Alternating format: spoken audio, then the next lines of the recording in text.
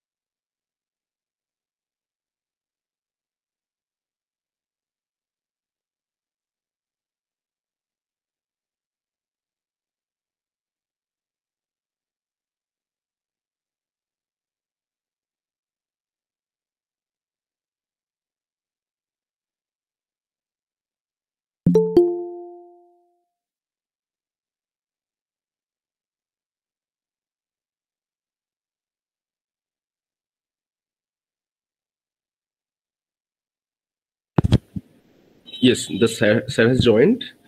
So let us begin. Another, shall we?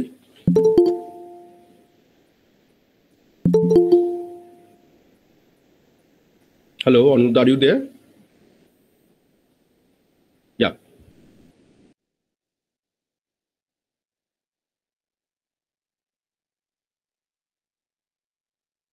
I'm audible, right?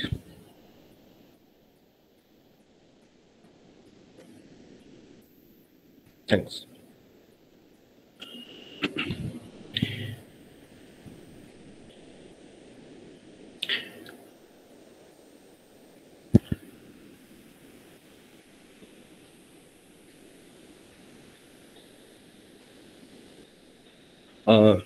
Good morning, everyone.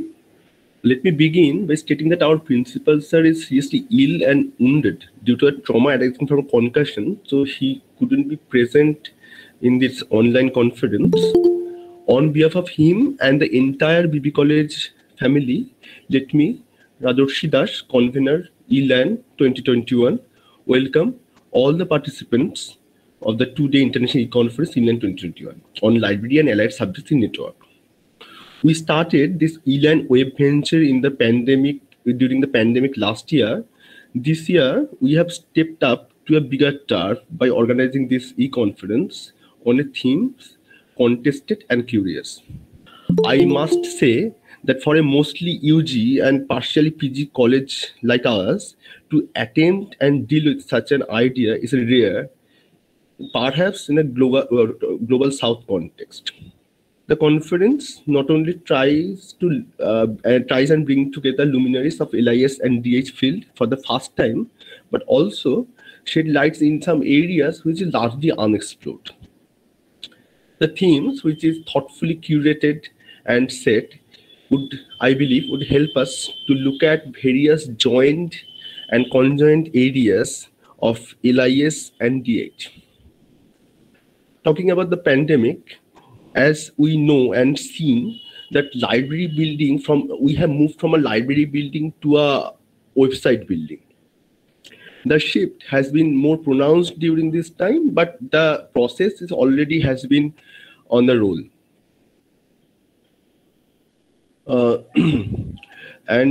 For example, we have seen the huge scale that has been achieved for digitization project coming out of various digitization project, and the examples could be brought forward of Europeana collections, Google's art and cultures, World Digital Library, NDLI in our countries, so on and so forth.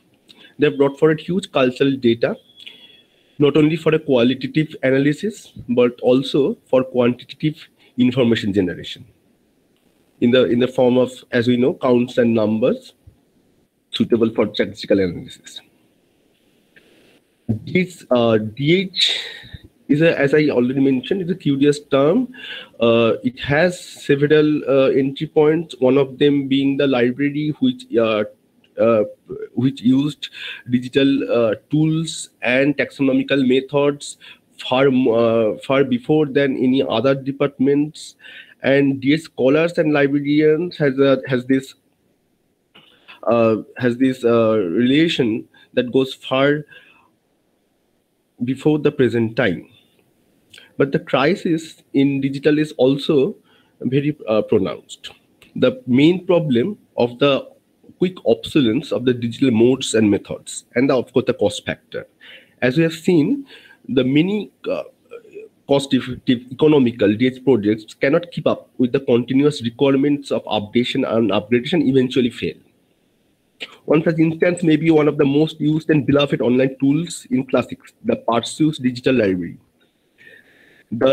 Its new release came only in March 2018, after the 15 years of its first updation.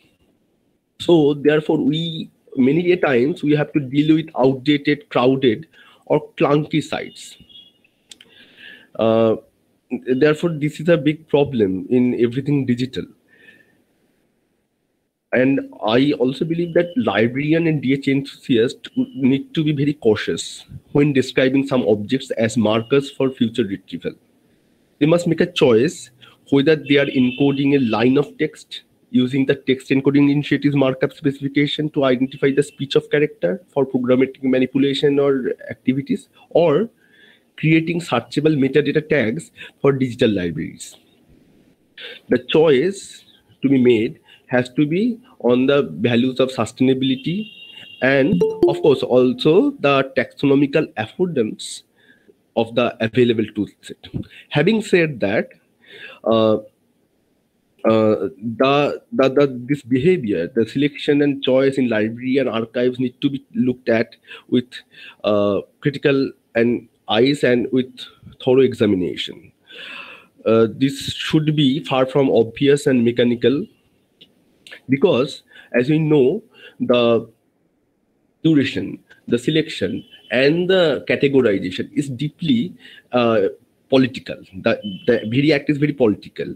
The generic data standards, for example, Dublin Code Metadata Initiative or something like that, written basically for broad interpretation, are not neutral and adopt a particular worldview. If I can remind the criticism of the feminist and queer theorist, that critics of data highlight the places where these standards begin to break and foregrounding the gaps and silences in the systems of representation.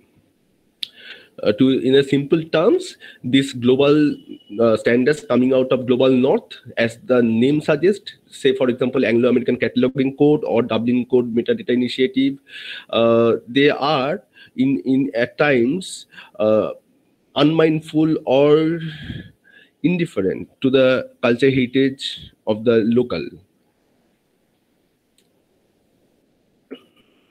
The criticism of these standards also highlight the need to go beyond the binary and hierarchical relationship that is very prevalent in library and all the structures of the memory institutions, in its data models offered by ontologies or other database systems. But rather, the newly emerged RDF and linked data, which is very also dear to me, are seen as less rigid constructs that allow for data complexities to be expressed in a far more open and democratic way.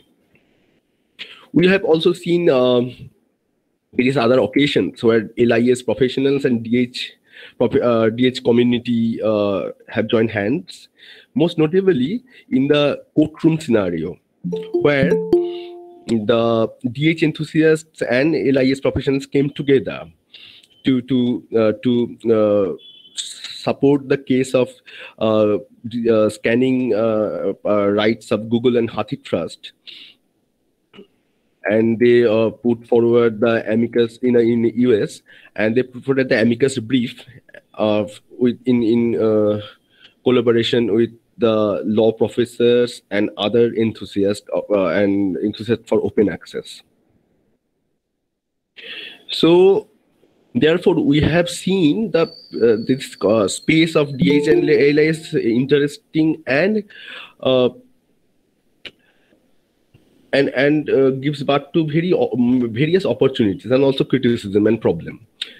Without further ado, may I request today's guest of honor speaker, Professor Dr. Prabhuddha Ganguly, CEO Vision IPR Mumbai, India, visiting Professor Rajiv Gandhi School of Intellectual Property Law, Co-PI National Digital Library of India, Indian Institute of Technology in Kharagpur, India, and also the advisor of Indian Institute of Technology, Jodhpur, to please deliver his talk, sir.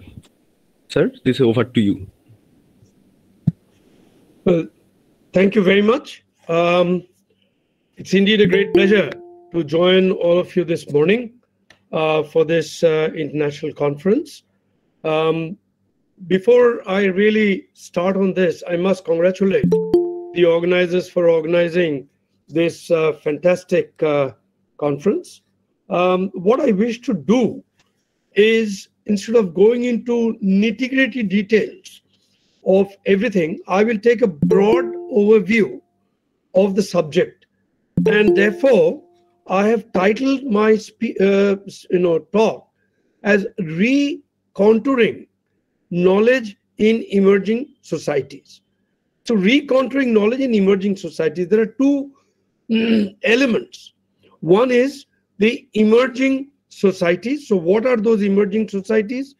Therefore, these emerging societies will have their own knowledge needs, will have their needs out there, and therefore, how do we recontour the knowledge space to really take care of the requirements of this new and emerging societies? So what I'd like to do is straight away, is my slide visible? Is the slide visible? Yes, sir. Yes, sir. Okay. So this is the topic, and the entire presentation, as you will see on the left side of the title slide, says the attribution is non-commercial share alike, which is CCBY NCSA. Therefore, whatever I speak today and whatever I present today is actually being licensed under the Digital Commons with an attribution of non-commercial share alike, and which means that this license lets all of you to remix, adapt, and build upon this work non-commercially. That's very important, as long as you credit the author and license your creations under the same and identical terms. Having said this, let us just go quickly into the whole aspect of how we have evolved, how have societies evolved. Because after all, we are doing everything for our society. So if you take about 2 million years ago, which was the birth of the human beings, basically it was coexistence with nature and a hunting society. So basically it was all with raw materials and agricultural products. Then came in development of irrigation techniques, and then firm establishment of settlements. So the agrarian society was born. And therefore this whole concept of natural products and development of that. Then came in the next step, which is our industry, the whole orientation of the industrial products, where a whole range of inventions came in. Science developed, technologies developed, and therefore the whole industrial society took on. And therefore you had our society was split between an industrial society and an agrarian society. So you had the two, and the ratio would change from time to time. Then came in what? In the latter half of the 20th century, came in the information products, and therefore came in invention of computers, start of information distribution, and the information society of which we are all a part out there. And therefore, you now had three types of societies together to form this part, which was an agrarian society, the industrial society, and the information society. Then what happened in the last few years? In the last decade and a half, we have moved to what is known as a Society 5, Society 5.0, which is the super smart society, and which brings innovative knowledge products and services, the context in which we are having this particular conference. But do we stop there? The point is no, we are going ahead. So what I'm saying is that Society 5.0, which is a super smart society, has its own needs of knowledge. It has its own needs of knowledge products and services, and it has a mix of all these other societies. But then as we go further, let us look at what has happened over these years. Over these years, in the last so many million years, people began to communicate.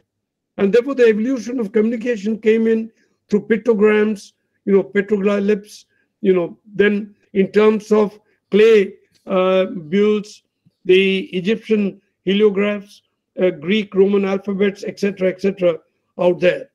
So these, as you can see, these were actually sculptured on different media, on different surfaces, on different ways. So it was something that you had to put on. It was a way of writing.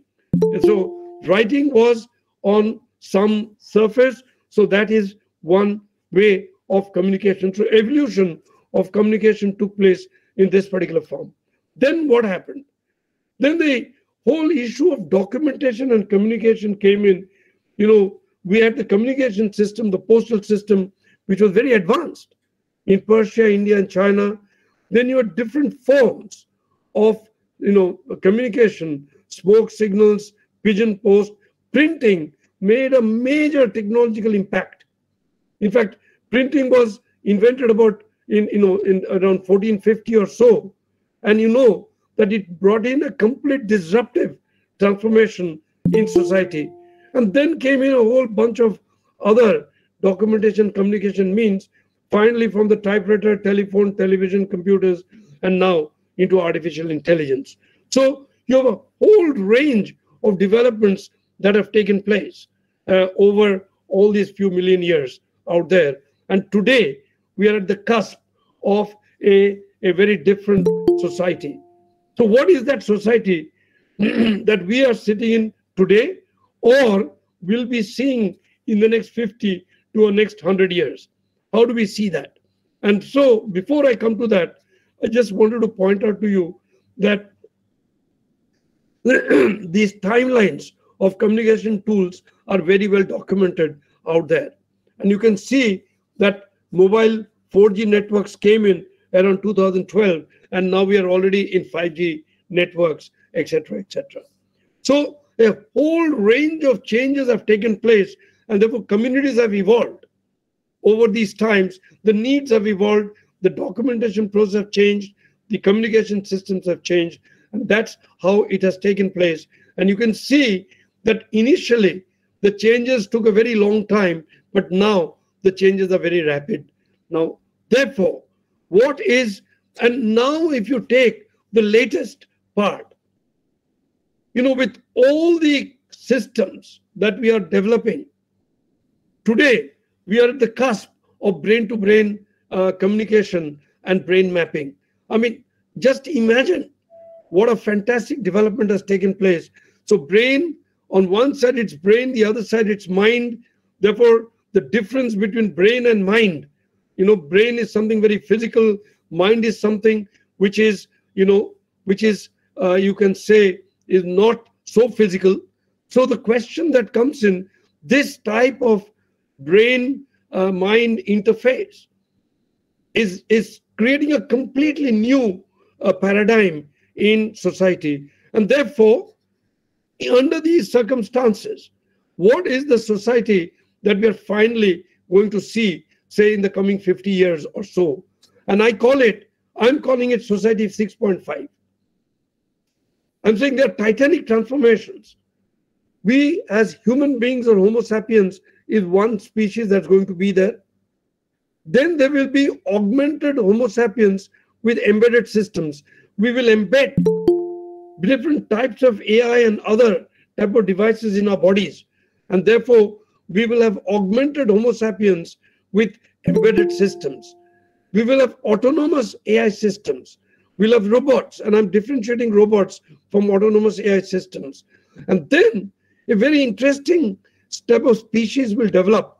That is because we are getting into an augmented Homo sapien status, the biology will take over, and in due course, we will mutate, where certain type of characteristics of humans or Homo sapiens will get selectively suppressed, and certain things will get selectively enhanced.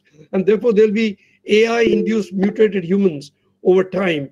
So you will have all these types of species, and therefore this new hybrid society will come and interface to construct new ways of organizing life together. And we'll have to plan for it out there and see what are the consequences of all these developments and the development of Society 6.5, as I call it.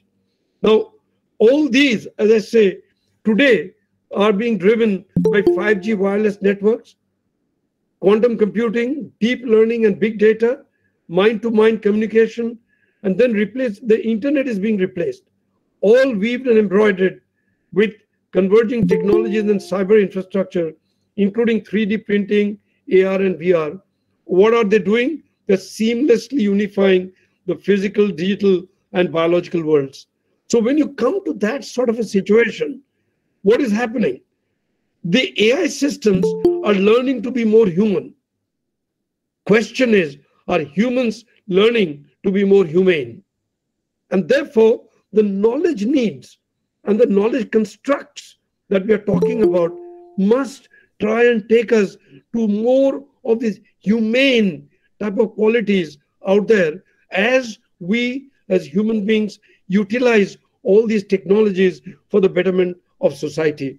And therefore, the issues that come about are like, one is, of course, we will have to look at the people per se, we'll have to look at the planet, we'll have to look at the prosperity of the planet, we'll have to look for peace and a new model of partnerships that will come about. And that is going to be the role of knowledge seekers, knowledge archivers, knowledge givers, and knowledge propagators. And that's where libraries are transforming their role in a completely new paradigm.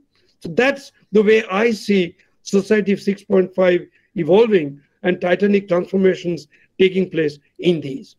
Now, when we go to the next step, and that is when you take information and knowledge, we go through thought, we go to expression of ideas, and then it translates into reality.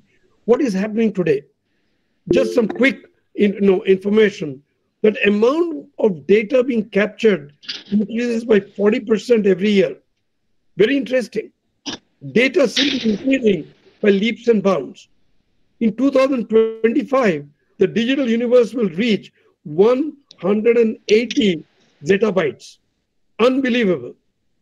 The time cycles are collapsing and knowledge is doubling every 11 to 12 hours. So as I speak, the knowledge content in the world is really, galloping forward. And there is no time to equilibrate between yesterday, today, tomorrow, and the days after. So it's in a completely dynamic state of turmoil.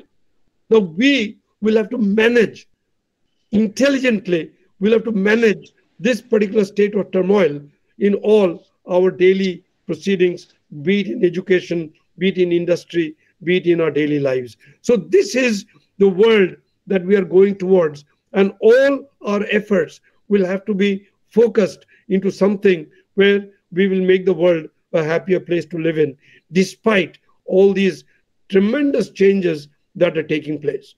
Let's go further into it.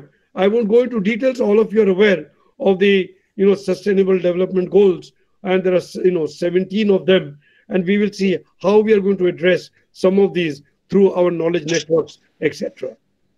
Let's go further. So therefore, when we come to knowledge societies, the first part is human needs and rights. The foundations on which it is built on or will be built on is pluralism, inclusion, equity, and openness. Now, you will see these terms: pluralism, inclusion, equity, and openness. Now, if you take these terms and put them together, you will find that there is a lot of tension between each of these terms and between these terms. And therefore, the four key principles based on which we are looking at knowledge societies would be freedom of expression, universal access, diversity, and education for all. These are the basic principles. And therefore, how will we service them? We will service them through knowledge creation, knowledge preservation, knowledge dissemination, and knowledge utilization. This is where libraries and all other information and knowledge systems come in, where they help in knowledge creation, knowledge preservation, knowledge dissemination, and knowledge utilization. And all these converge to what I would call into knowledge societies. And that's what we want to build. And that's what the libraries, and that's what all the information scientists, all the information management personnel will go through as we go in time. Now, let's take the next step. And that is, there's a very big aspect which we often ignore. And that is the knowledge domain is actually split into two zones. One, knowledge, which is unconstrained public use, open domain knowledge, where I can use, you can use, anybody can use without any restrictions. And there is an owned knowledge domain, which is for controlled public use. You may have access, but you cannot use it. Now, this is where the whole concept of intellectual property rights come in. And therefore, we need to look at the how are we contracting the unconstrained knowledge domain, and are we increasing the owned knowledge domain, or if we need, the point is we need both. Question is, how do we strike a balance between the unconstrained public use domain and the owned knowledge, which is a controlled public use domain? So the question that comes in, a big tension between the two, is That's where all the debates are now converging as to A, it's well recognized that intellectual property rights in a certain form is there to stay. And yet we are saying that we want open domain, we want open access, we want that. How do we strike that balance, and how do we bring in some sort of an equitable relationship between the two? That's going to be a big challenge for us, and we need to address that particular thing as we go along. So the question that comes in, therefore, that right from 1948, I won't go into details of this, all of you are probably familiar with all these, that the International Covenant on Economic, Social, and Cultural Rights, which came into force in 3rd January 1976, the Universal Declaration of Human Rights, proclaimed by the United Nations General Assembly on 10 December 1948, and the United Nations Declaration of Rights of Indigenous People of 2007, all these talk about how do you bring in this particular balance between that open domain and the constraint, the domain of intellectual property rights, with recognizing that right to education, right to knowledge, right to living, etc., is a very fundamental requirement of human beings out there. Then we go into the latest startup, which the latest concept of open educational resource. I call it knowledge rehabilitation. Now, in this knowledge rehabilitation, what has UNESCO done? It has come in with open educational resources where our teaching, learning, and research materials in any medium, digital or otherwise, that reside in public domain or have been released under an open license that permits no cost access. Please note the word no cost access, use, adaptation, and redistribution by others with no or limited restrictions. And this is the concept of the UNESCO's open educational resource. Questions to be asked. It says that permits no cost access. Question that will come in all the time, and I will raise this question towards the end of the talk, will be when we say no cost access, who pays for the development of knowledge? Who pays for creating all this infrastructure? Who pays for all the aspects? So the question that comes in, that tension between the so-called no cost or low cost. Are we talking about no cost or low cost or reasonable cost and equitable distribution of benefits? These are the new models that will come in knowledge transactions as we go on in the future, if we want to achieve all the SDG goals, which is quality education, gender equality, industry innovation infrastructure, reduce inequalities within and across countries, peace, justice, strong institutions, etc., So now we go to the part, and therefore, as of latest, on 2nd March 2020, they've established a OER dynamic coalition, and this is where they hope to implement the dream of OER. And we'll have to see how we interface in doing all these and taking it further. As I go to the next step onto it, out there, I bring in immediately into it our own National Education Policy 2020, which says for an empowered knowledge society, where we say we will use technology extensively. We say that there will be a national repository of high quality resources for foundational literacy, very important, and available through digital infrastructure for knowledge sharing, Diksha, access to downloadable printable versions of all textbooks. Mind you, all textbooks will be provided for all states. Now this all is a thing which says to conserve environment and reduce logistical burden, steps to be taken to enhance online accessibility of library books and further broad basing of digital libraries, creating a dedicated unit for building of world-class digital infrastructure, educational digital content and capacity, and ensuring equitable use of technology, content creation, digital repository, and dissemination. So these are all the dreams of the National Education Policy 2020, and we'll have to, you can see that already these are very, very broad umbrella dreams, And to make them happen, we'll have to really go deep into each one of them at a very micro level and see how we will implement this and what will be the role of our libraries and archival systems and knowledge management.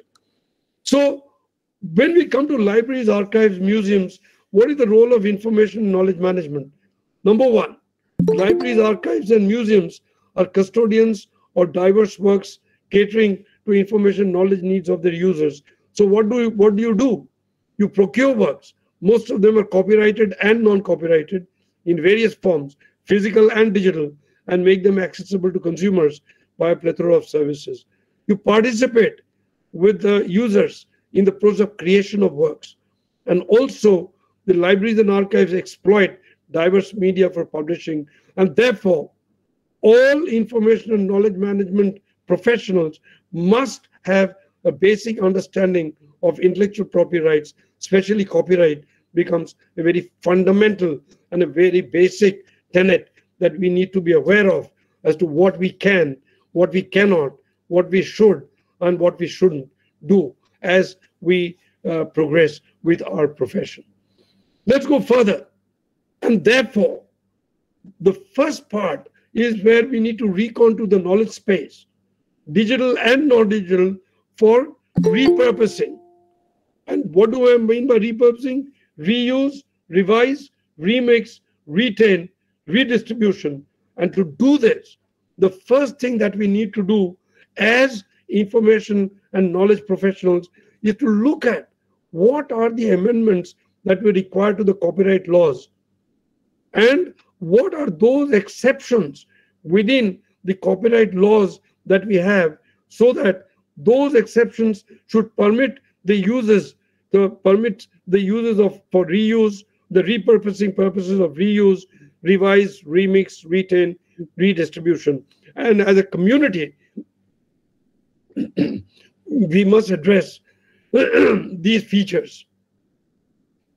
In fact, at the moment, this is the right moment to address this, because the government of India is actually now looking at how to amend our copyright laws and bring in, things which would be favorable for implementation of the national education policy. So we have to apply our minds and, as a community, really come and immediately propose what are those types of amendments that we need in our copyright laws, so that we can do all these repurposing aspects in there, and which would actually facilitate our things.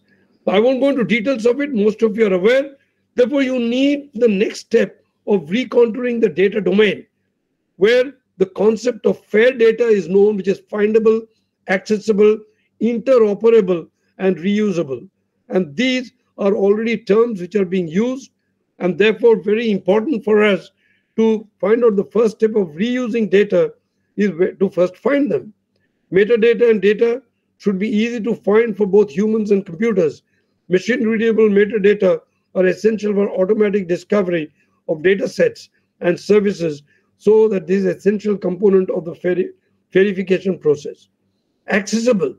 Once the user finds the required data, they need to know how they can be accessed, possibly including authentication and authorization. Very important. Interoperable.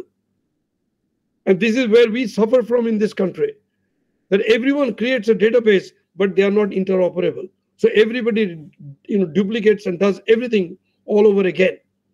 Very important. We must recognize that these are the challenges in front of us. Reusable. So how do we reuse the metadata, and how do we go about doing all these particular features are issues that we need to address very, very urgently in our country. So therefore, I come to the point that the impact of evolving digital technologies and the present-day IPR laws do not adequately address the challenge of the evolving digital ecosystem. What is true for the physical world is not necessarily true for the digital world. Laws that apply to the physical world do not necessarily apply to the digital ecosystem. And therefore, we need to address some of these issues very, very systematically and urgently. Similarly, if you look at the issues, there is another very major issue, and that is moment we bring in autonomous artificial intelligence systems, which have human-like attributes, they generate knowledge themselves without involvement of humans anymore. Once you have created the AI system and it learns through deep learning methods, it becomes an autonomous artificial intelligence system. It begins to create. Question that comes in: would you then give personhood to such systems? Would you call the AI systems as persons? And the moment you call them as persons, because they will be a part of our lives, and the moment you give them personhood, the entire paradigm changes, and the whole knowledge domain will go into a completely rupture, and we'll have to look at how to handle the knowledge domain the moment you address issues of personhood to autonomous artificial intelligence systems. And therefore, the knowledge dynamics in Society 6.5 will be in very rugged territories, and therefore post-digital knowledge socialization, and these will mark these terms: post-digital knowledge socialism, democratization of knowledge, and knowledge capitalism will be under severe test. Knowledge capitalism coming through intellectual property rights and utilization of the knowledge, socialization and democratization going through the openness part, and with that tension is going to be a very tough tension for us to resolve. And therefore, as we go along, you go into exploring untrodden paths, and I think this conference probably addresses some of them. But I'm asking a question: can we create a national and regional knowledge pools and knowledge cooperatives? Can we have knowledge cooperatives? The concept of cooperatives. How do you bring things together? Just as we have cooperatives, we have farming cooperatives, we have other types of cooperatives. Can we have a knowledge cooperative? In which case, what are going to be the rules of a knowledge cooperative? How will we operate a knowledge cooperative so that we have a system, of licensing or utilization of the knowledge with the principles of fair, reasonable, and non-discriminatory nature, and yet we do cross-pollination of information and knowledge, and yet we bring in the openness that we need? Can we set up, like the World Bank, like the International Monetary Fund, can we have a World Knowledge Bank, including an International Knowledge Fund, to facilitate affordable knowledge access, to nations who need these particular bits? So we need to really look at all these very carefully. I'd just like to end my talk by bringing in the major, a great project in the country by way of National Digital Library of India, which was initiated by the Ministry of Education out there and being run in IIT Kharagpur. That's the website. And today, the National Digital Library of India, what does it do? It does not store anything. What it does is that it becomes a gateway. It becomes a gateway to knowledge. So you can see that it says that there are, so many resources out there, and you can search all these resources free of cost. You can do them free of, copyright issues. And therefore, we need to look at all these things very, very carefully. And what we recently did is that you can see on the top saying new copyright guide, and we launched it on 12th of August this year. And that is this copyright guide for Indian libraries. And I would urge all of you as librarians and information professionals to go there, download it, and study it, and you can, use it. And we have addressed a whole range of issues that come, that all librarians and and information professionals and knowledge professionals face in India as a result of the Copyright Act. And therefore, this will give you a complete understanding of that particular process out there. Just last but not the least, therefore, I'm saying emerging societies and knowledge, are they pulling apart? So if this end is emerging societies, and if this is the knowledge need, are the two pulling apart? Now, if it pulls apart, neither of them can get the benefit. So what do such conferences do? Such conferences bring people together. It says time to reflect and ponder for societal good.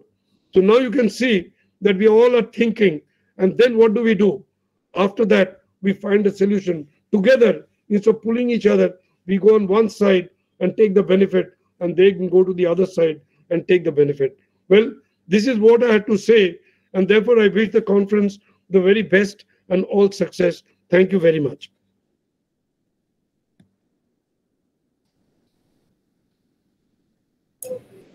Thank you, sir.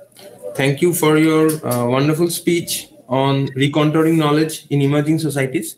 Sir, myself, Shayantan, I would just like to ask you a simple question, a simple query, sir. Please. Do you believe that as time goes on, futuristic technology, such as society, as we have discussed, could have become more cost-effective, or it may cause exclusion further? Very good question. See, on one hand, these type of societies that are there, right? They, if we don't utilize it properly, it will create a lot of exclusion. And therefore, very consciously, we'll have to tread that path and see how to really address these particular aspects to ensure that we do not create a bigger divide, because the whole idea is to converge and not divide. And therefore, we have to be very careful, and that's the reason I brought on the issue of socialism and capitalism. So we'll have to go into economic theories, we'll have to go into those different processes and address some of these issues. Yes, it's not going to be that simple an answer. Thank you, sir. Thank you, sir. Thank you so much for your enlightening talk. May I request sir to stop screen sharing? Yeah, I will have to stop the screen sharing. So yeah. Thank you so much. Not a problem. There has been a little reschedule in our program.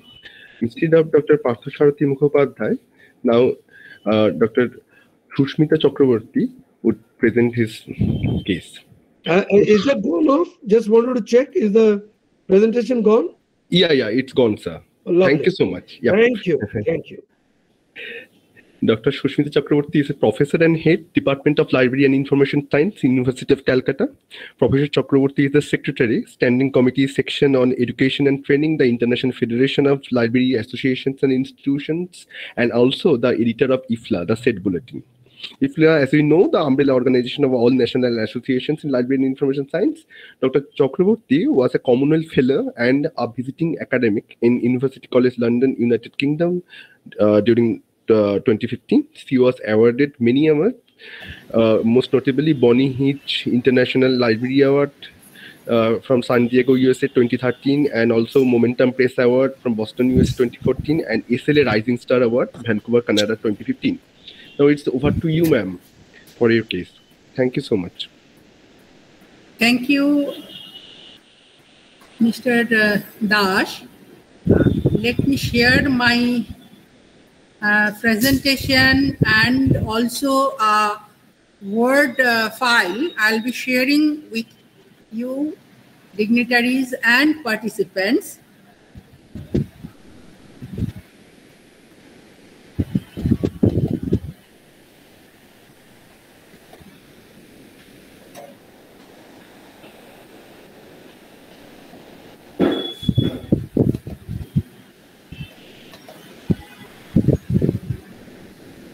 So, can you hear me clearly?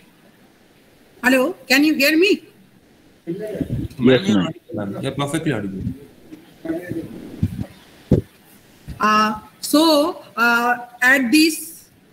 the onset, I would like to thank all organizers of ELAN 2021 International E-Conference on Library and Allied Subjects in Network. My special thanks goes to the young and dynamic librarian,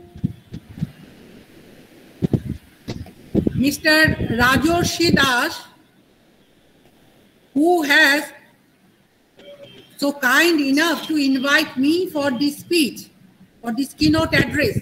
I'm really flattered and proud to take part in such an innovative event. So I will render my thanks to Dr. Amitabha Bosu, Principal, Banwarilal, Bhalotia College, and Chairperson, ELAN 2021. My thanks also goes to Dr. Arjun Ghosh, Professor, Department of Humanities and Social Sciences, Indian Institute of Technology, Delhi, and also to my co-panelist and keynote addressee, Professor Partho Sharathi Mukhopadhyay of Kalyani University. I would like to offer my sincere thanks to the participants also for giving their valuable time and energy to hear this talk. As we know, web space or information superhighway is a very interesting place. Now it is more frequently traveled than our high roads and by roads in our physical space. So this is a podium where we can share our thoughts on the latest that is happening in this travel. So my fellow travelers, today I would like to share with you some ideas about how I see social media and today's travelers of web space are connected with each other.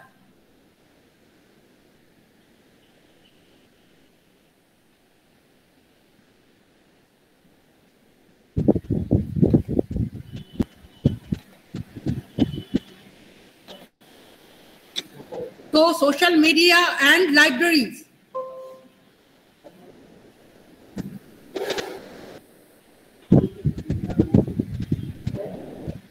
Social media and libraries. What do we know about social media?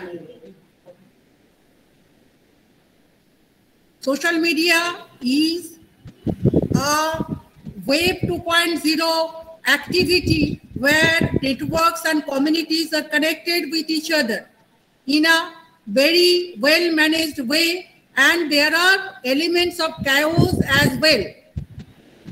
So this is a very efficient platform for communication of content.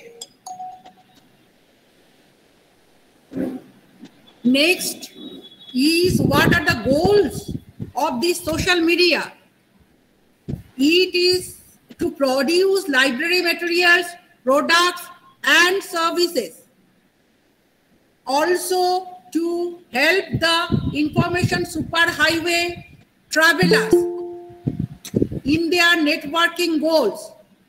It also offers an effective channel that fosters communication with the users through social networking platforms.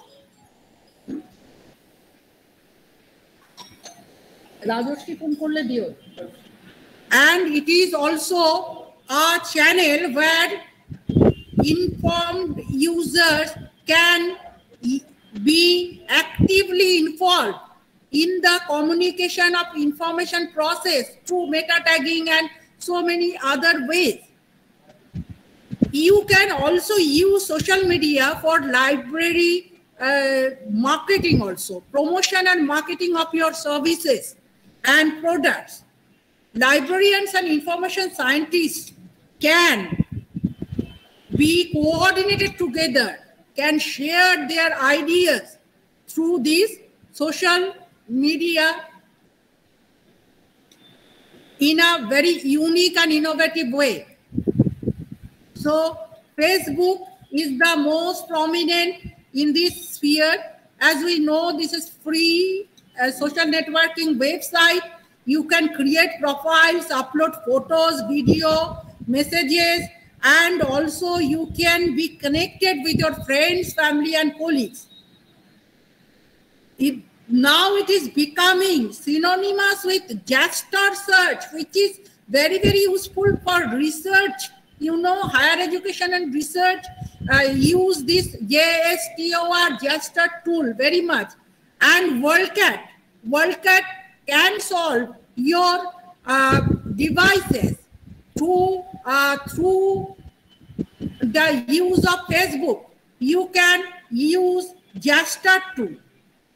So instead of gesture, people are using this tool. What tool? The tool is Facebook. So there are Facebook and several other tools which are useful for innovative communication in research and higher education. So, one sec. We'll be sharing the PPT.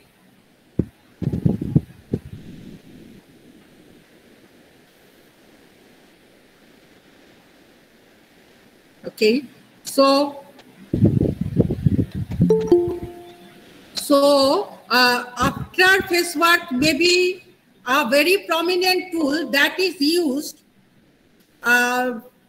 for the purpose of promoting your libraries and communicating with users is Twitter. Twitter, as you know, is microblogging tool, and as a social networking device, it has its ultimate use in communicating cryptic small lines and information. So if you want to promote your library conference throughout the world, this may be your way to go through. And there are these instant messages, which is most useful. Next is YouTube. As a head of the department, now in Calcutta University, we are celebrating our Platinum Jubilee. We have completed our 75 years of our existence in 2019, but due to pandemic, we are celebrating right now. So in all celebration, we use YouTube for recording and spreading our webinars, our lectures of the month, our workshops and other programs. So in YouTube, we have our channel to promote all these activities of our department, and it will be used as a resource in days to come. So this restoration of resources is also there. There is the LinkedIn. LinkedIn is a professional device which is used by us, all librarians and library teachers and students and scholars of LIS, to connect with the wider circle of friends and colleagues within the domain of our subject. And you know, one of the beautiful things about it, that you can go across disciplines. So multidiscipline attitude towards inter-networking ourselves with luminaries of other fields also is present in our LinkedIn device. So LinkedIn is very, very useful. And as we all know, job hunters use LinkedIn profile to present impressive CVs and recommendations and job givers. They also use LinkedIn for catching up bright young fellows for promising positions. There is the blog. Weblog is one unique web space, which is used by our libraries to connect with its users. In these days of pandemic, blogs are our path to the hearts and use of the education and research communities. There are numerous library blogs. Wikis, as we know from Wikipedia, it started the spreading of using a tool which can be used simultaneously by so many communities. So Wiki is one tool where persons from all over the world can develop an idea. It will be the brainchild of collective scholarship. So Wiki is such a very useful and unique tool for higher education and research communication. There is this Flickr. Flickr is beautiful for sharing your images, and as someone told quite aptly, one image can represent a documentation for 100 pages. So if you want to convey through your images, the library can promote its goods through Flickr too. Library thing is beautiful web application and loved by the catalogers, loved by the librarians. It is used also by authors, individuals, and publishers too. There are, as you can see from these, there are so many users and so many books have been cataloged using library thing. So all our young professionals can give a hand to use it. There are this Library of Congress with its wide area of activities. Among that, its presence is felt in Facebook, in Twitter, in Flickr, and in YouTube. So why not we, the librarians? I know many of you, young librarians, you are using social media in a very big way. So now I will try to share some very good examples of what are the use of social media by my fellow librarians.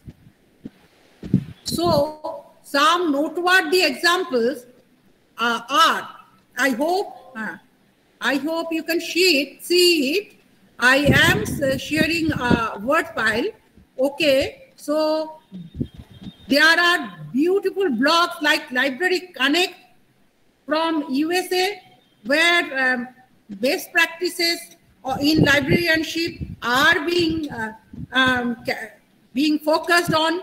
There is the Open Library blog from California. There is the Kendriya Vidyalaya DRDO library blog in Bangalore, our own Indian blog from the libraries. And there are the library information use, Buffalo State University, which is very, very widely spread among the librarians and library users. There are the distant librarian in Canada, which serves, which is connected with university in Alberta, and it is a blog about a librarian, and you can get inspired by reading this blog. There are the library returners blog. This is a unique blog, you know. If you have taken a break from your career in librarianship and after some years you want to return to it, your library returners blog can be the right step on the way. It can be your tool, useful tool. There is the Makta Bios blog, where library news are being focused. There are the Library and Information Technology Association blog, litablog.org. There is the Library Journal blog, which gives you analytical news reports. Library Science Center blog in Madhya Pradesh, India. It is developed by Obinoy Stoti, a library science professional. If you are there, hats off to you. Mr. Ovinay. There is this National Library of Australia blog, which is a very worthy example for these. There are other blogs like Leap Focus in Irish libraries. There is this Kin Librarian for young professionals in librarianships from UK. There is this Library Writers blog. It will help you to prepare your presentations on LIS matters. It will groom you in technical writing and all.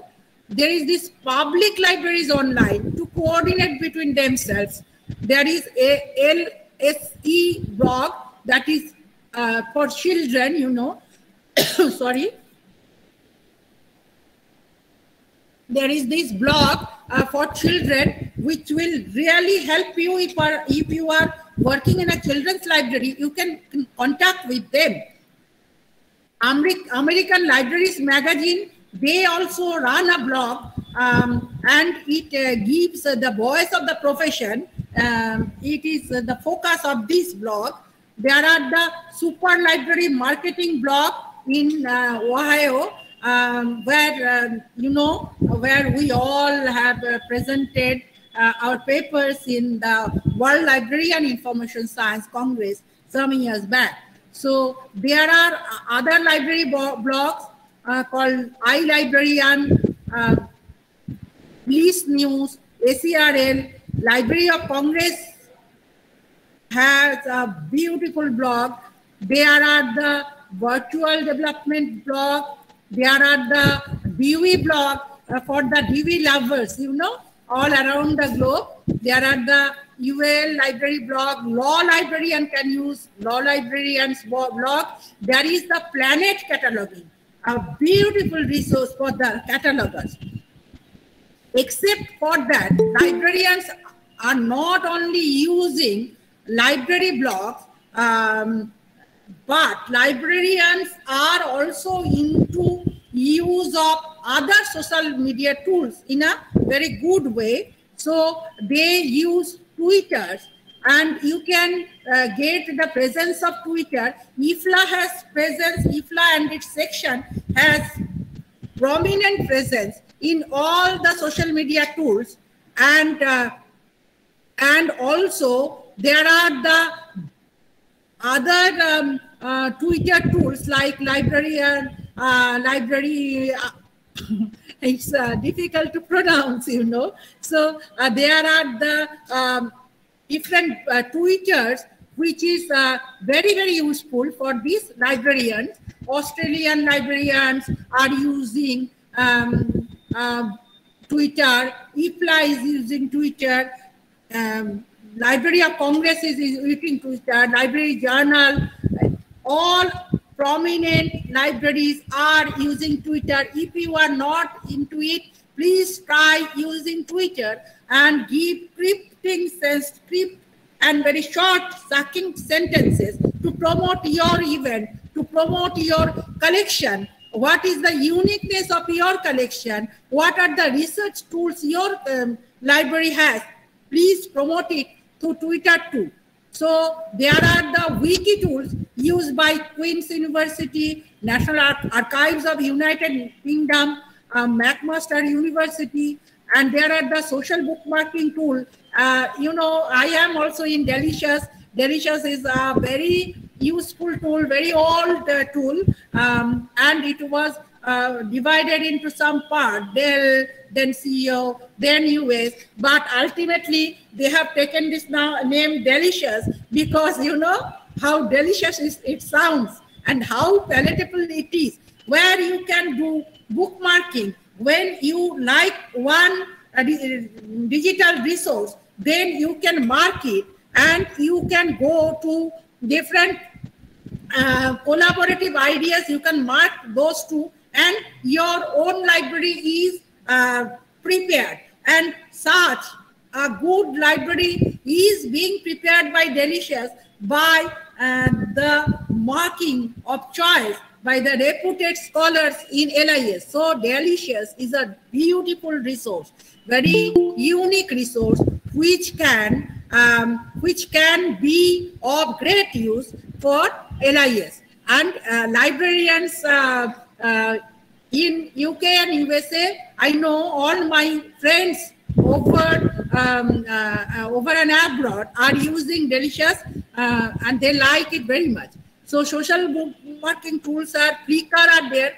All of you, I am sure, are into Flickr, but you know, when we use Flickr for our personal photographs, there are other tools, you know, for photographs, but some of them have been discontinued.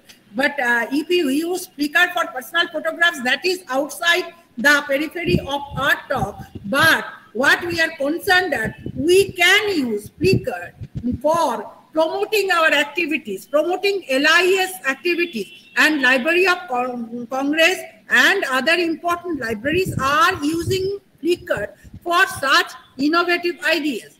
YouTube, all conferences in LIS, even this one, are using YouTube right now because of its wide distribution among the visitors of the conference, of the audience of the conference, and also its mechanisms of recording the video with definitely embedded audio and other features within the panorama of this URL that is provided by you. So if you have a class, if you are a teacher librarian, if you have a meeting or a class in between for half an hour or 1 hour, you can go back to this resource and can explore this resource at your leisure. So learning at your space, at your time, which is the motto of today's Google generation.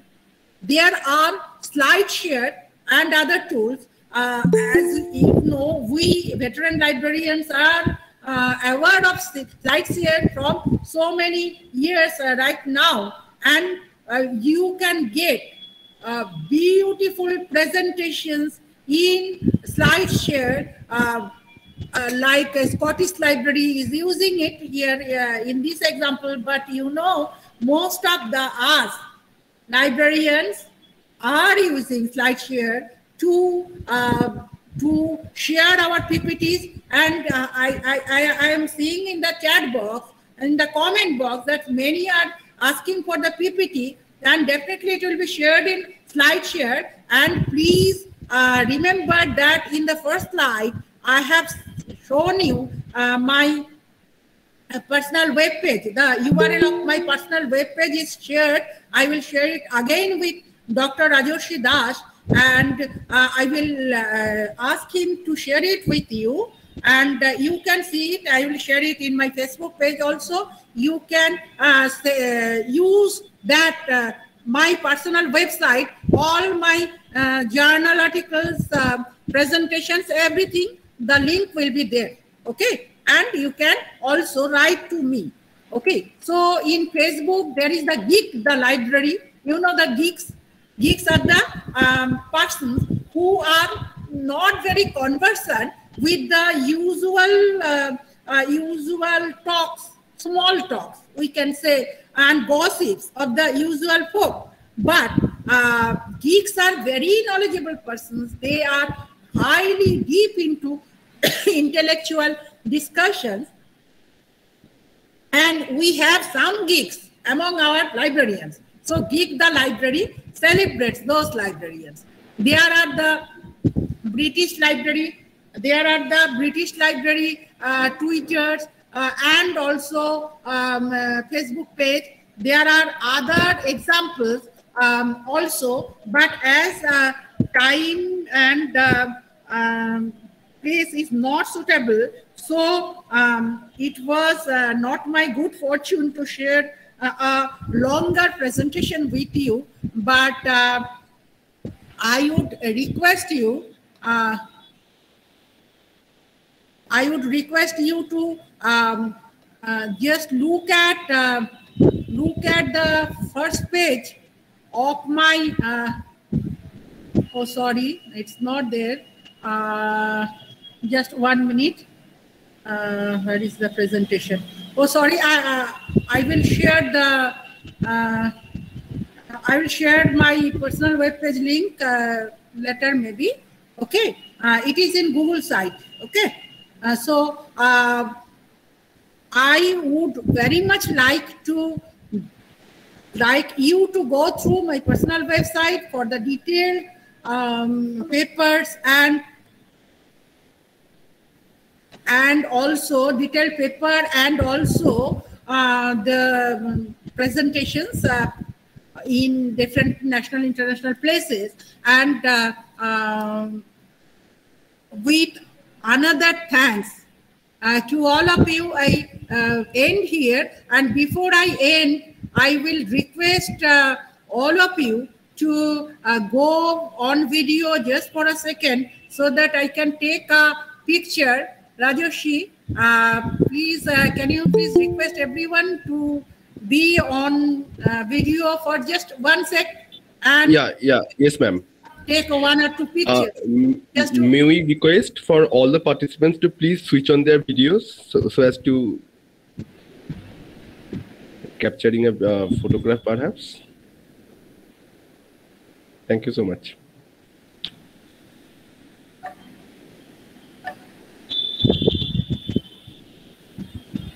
Thank you so much, Rajoshi, and dignitaries as well as participants. You know who is today's audience. He or she is tomorrow's dignitary, you know. All of us started as young professionals, now have become old and experienced gradually with the interaction with so many knowledgeable persons. I hope all of you young professionals to have a very bright future and to love libraries and knowledge centers as your heart, as the nerve center of knowledge activities, including higher education and research. Thank you very much. Thank you, ma'am, for such an in-depth discussion of current tools. Let me relate to the participants that all the links that ma'am has been discussed about will be shared with them eventually. Now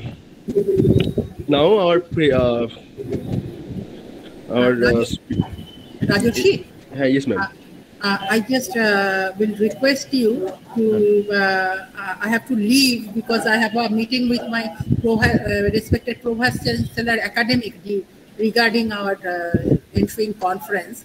Not a problem. Namaskar. And thanks. Thank you. Thank you so much, ma'am. Thank you so much, ma'am. Okay. Now our current speaker is Dr. Partho Sarathi Mukhopadhyay. He needs no introduction, but for the sake of the multidisciplinarity of this conference, let me announce that Dr. Mukhopadhyay is a well-known luminary in LIS and fields, and Professor Mukhopadhyay is professor in Library and Information Science and is currently the head of the Department of LIS in Kolkata University. Professor Mukhopadhyay has a long list of honors to his name. One such awards that he received was the YASLIC's Best Young LIS Teacher Award. He is an open source enthusiast and has worked as a developer and promoter of many open source projects. He has more than 100 papers in journals and conference volumes and 5 books in his beeline. May I call upon Dr. Mukhopadhyay to please start his deliberation. Thank you, sir. Thanks, Rajoshi, for all the kind words. I think I'm loud and clear to all of you. Yes, sir. You are. Oh, yes, sir. Yes, sir. So let me directly make a quantum jump into my topic today, that is GLAM, because your broader topic is, that library and allied network. So library may be considered as the memory chip of the society. But library is not alone the only memory chip in the society. There are many other preservation institutes, like you say, galleries, libraries, museums, archives. So many preservation institutes are there. And nowadays people are trying to trying not to operate in isolation. They want to now integrate with each other because technology supports that. So in that particular context, as you came to know from Rajoshi, I am a out and out practical person. I always, I do first, then I present that. So I will be showing you that what is the present scenario of this particular integration of different, preservation institutes, what are the models, modeling is going on, data modeling, and how we can do it with open source software and open standards. So with this, I will keep my video feed off. Again, if there is any question, I will on my video feed. And I'm now trying to share my presentation and with little bit of live demo following by the presentation.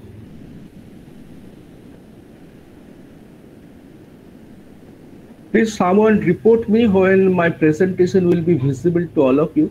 Yeah, sure, sir.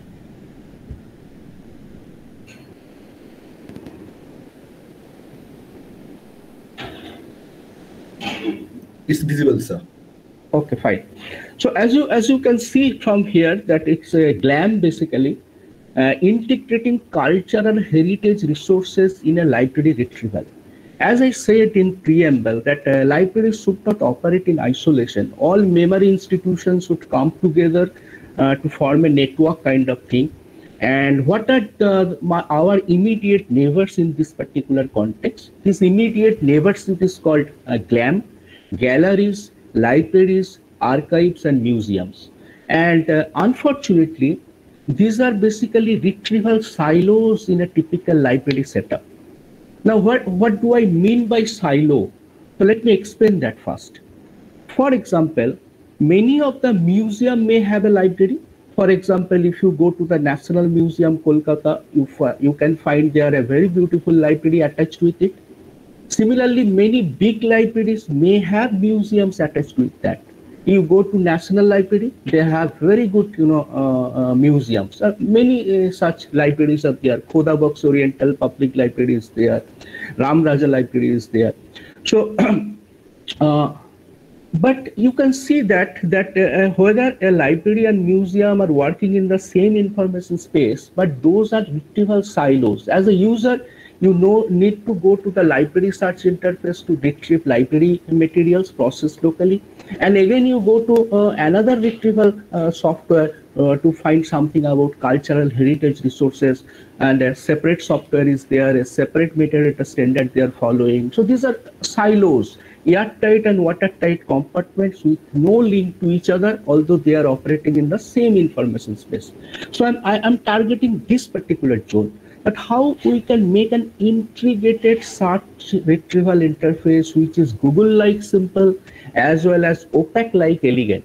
At the same time, you can have a feeling that it's very easy to search and retrieve something, and at the same time, you know that at any moment of time, if there is a complex need, I can switch over to the advanced level search interfaces.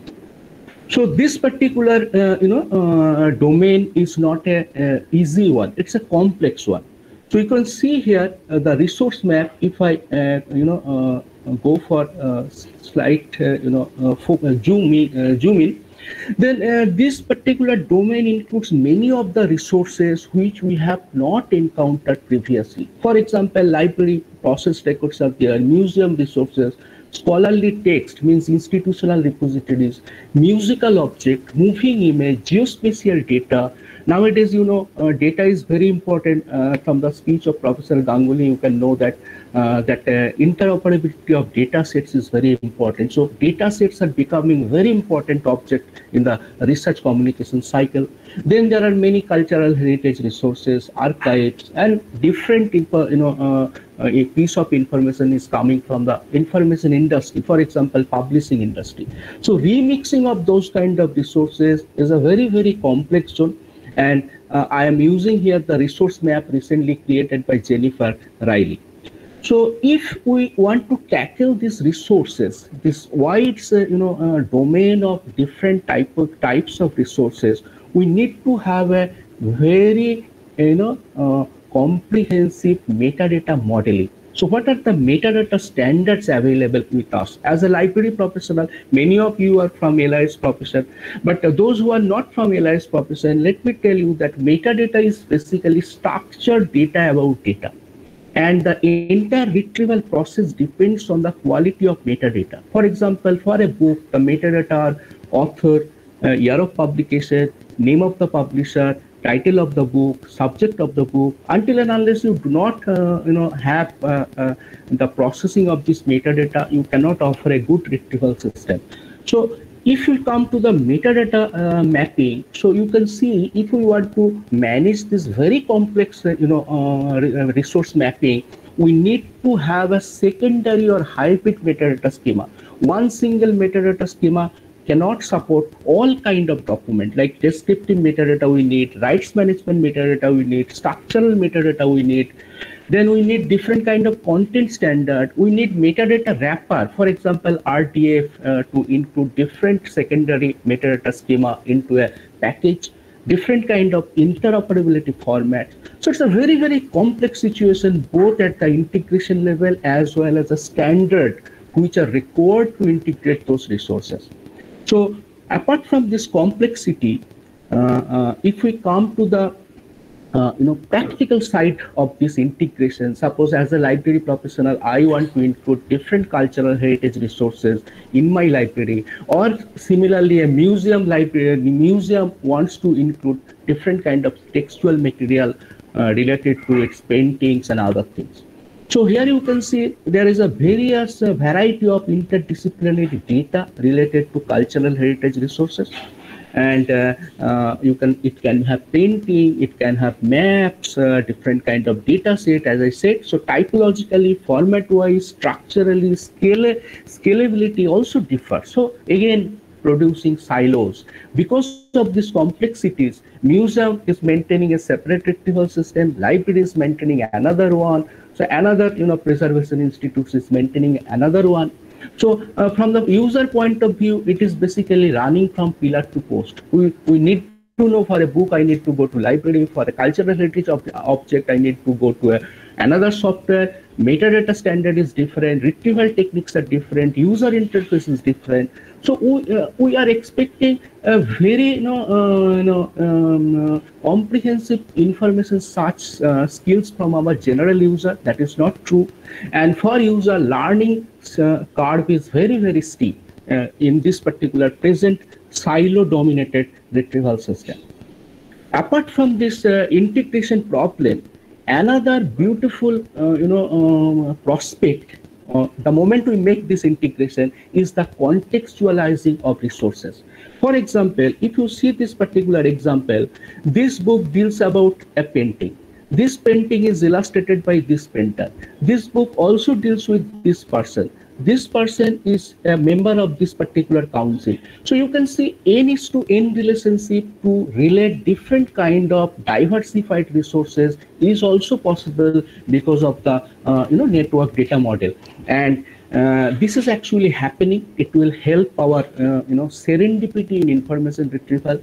We are searching for something and a happy accident occurs, and I simply did not know it is available, but I accidentally, accident in a positive sense, incidentally rather, I can retrieve that if that network is there. But it will not come automatically. We need to work to ensure this serendipity in information retrieval. So why contextualizing, and are we ready for contextualizing? So if you see the right from 1970s, when personal computer first came into libraries, we started developing different bibliographic data model. All ISBDs are product of 70s and 71s because of the advent of low-cost personal computer in libraries. Then on the top of ISBD, we developed AACR2 and so on. 80s dominated by database technology, ER data modeling proposed in 1976, but unfortunately we never utilized the backend RDBMS of our library software with its full potential because we followed a flat data model like ISBD. So library professionals realized this particular fact. In the early 2000s, they came up with entity relationship data model like F for BR, F for AD, F for SAD, BibFrame, and so on. So entire bibliographic domain is now a trinity: entity, attributes of those entities and relationship between entities. So now all the data model like LRM, RDA, and FRVR, FRAD are based on this basic model of Trinity, entity, attribute, and their relationship. So on the top of that model, it is now possible to extend that particular model. So it's a lightweight model what I am showing you, trying to show you here. It is based on basically CCO, cataloging cultural object, and it actually again based on FRVR at the core. So on the basis of that particular model, and we can develop that kind of contextualization. And if you go through the latest IFLA library reference model, which actually integrated FRVR, FRAD, FRACD, they have given a specific user task. The task is called to explore, and the main objective of that particular user task is to support serendipity in information seeking. So serendipity is becoming very important in the broader landscape of GLAM, galleries, libraries, archives, and museums. Now, FRVR is supporting a lot of typology, relational typology like this. And you can have the entire FRVR relationship typology from this vocab.org. So we have utilized that vocab.org. We found out some of the very good open source software that supports dark theory of connectivity, zooming of the relationship, and directed acyclic graph can also be created, something like this. This is a textual resource. Somebody written it. It is his resident. Then different kind of other relationship we can create by using this kind of data model and this kind of open source software. So we selected a few software in the domain. We compared a lot of domain-specific software like Omeka, Collection Space, Archive Space, Collective Access, and Islandora. And on the top of this one, you can see, I'm not going into details. After a comparative study, we know now that there are 22, Omeka got 22 points because we actually used a binary scale, 1 for support, 0 for non-support, and 0.5 partial support. So on the top of these two software came with fine color. One is the Archive Space, another is Omeka. So both of these software we have utilized to create retrieval, integrating retrieval silos and to show bibliographic relationship. Now let me go to the live mode. I am stopping it here in my presentation. And tell me please, can you see my browser now? Can you see my browser now? Anyone, please? Yes, sir. Yes, sir. Cool. So as you can see, we are utilizing this Archive Space as an open source, cultural heritage management software. It's slightly different. At the back end, it supports Lido. And then we are also maintaining Omeka as another digital library software. So here we have utilized this Archive Space to create an integrated retrieval interface. Say, for example, this is my library interface. I can search. Say, for example, I am searching for library. If I search for library, it is integrating institutional repository, library catalog database, or your ILS, integrated library software or library automation software, Archive Space as a museum management other thing. Like your scholarly resources, open access resources, and so on. Now, the moment I search by this library, you see what happens. So, lot many retrieval silos we are operating are integrating in real time here, and it will try to search the term library, and from where it is, it will tell me the library catalog. There are 18 results on library, and if you go for this one, more catalog search. You can click here, representative record will be here. This is coming from my digital disk space, backend disk space. This is coming from my Archive Space, that is museum object. So in same search interface, I can discover books and thesis related with the library, as well as different kind of cultural heritage resources related with the library.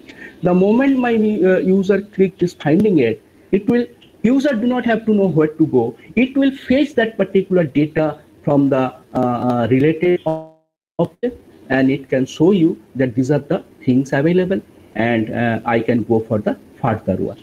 and I can full study it. I can see this manuscript and everything. Manuscript is considered as a cultural resource. So this thing is possible. If I need an ebook, I can click it here and the ebook will be coming. If I know this particular book from the library, if I click, so it will show the details of the book along with the rare availability, all the copies of the book. So my user do not have to go to from this interest to that interest and everything. So yeah, Google like simple. Now, if my user needs, I want to search only library catalog. That option is there. That is the library catalog. Only 3 collections will be coming, 3 libraries based on Poha. If I want only repository searching, that is also possible. Ebook, and if you want to search only museum object, then this is also possible, and different kind of browsing formats are there. So apart from this, you can see this integrated interface is possible because of different kind of open standard. We are harvesting all the backend software together and making a central index by using Apache Solr, and the software I'm using is called Viewfind, a well-known open source discovery system. Now, the most critical part, this is not that critical. The most critical part I am coming, that how we can contextualize the resources. So we also, conducted some of the experiment with resource networking or bibliography-based visualization. For example, you can see typical document Titasekti Nodin Naam. You all know, right from the West, people from West Bengal, groundbreaking novel by Adwaita Mallavarman. So it can handle multilingual resources. As this book is copyright free, I integrate the entire book here in the digital library interface. But apart from that, you see, if we can utilize this one, it can additionally create a relationship map. If I click enlarge this one, so it will tell me that this Titasekti Nodin Naam is the primary reference, it's a scholarly resource attached with a person called Ronenayan Dotto and attached with 2 other resources. So if I select that, let us move this particular path. So it will say that this is attached with 2 images. One is the illustration, another is the author. If I want to know about the author, if I click, the author related document will be coming. It's a personal profile. And this is a work of art, illustration made by Ronenayan Dotto. If I want to follow, let us see that what is this cultural object associated with this document. So the moment I click it, it will now load the resource network map of that particular object, which is a cover page illustration of Titasekti Nodin Naam. Now, again, it will give me many options to move from one interface to another interface. And now you see it is loaded. And if I select this one, so it now completes this entire network graph, that this is an illustration illustrated by this person, and this person illustrated another 6 paintings, and all these paintings are also available inside the library. So that kind of serendipity, that kind of resource integration is quite possible through different kind of open standard, open source technology. And if there is a good theory, there is nothing more practical than a good theory. We have a very interesting bibliographic data model like LRM, BibFrame, or FRBR. We have utilized mainly FRBR here. Different kind of network, visualization, open source tools are there. Many domain specific. Omeka is a digital library software in the cultural space. Similarly, archive space is a hardcore or core, archive management, museum management software, open source, and Viewfind is an again open source discovery system, where we can explore this kind of integration and this kind of bibliographic relationship-based navigation. So that's all from my side. I think I am on time. Thank you very much for your patience hearing. Thank you, sir.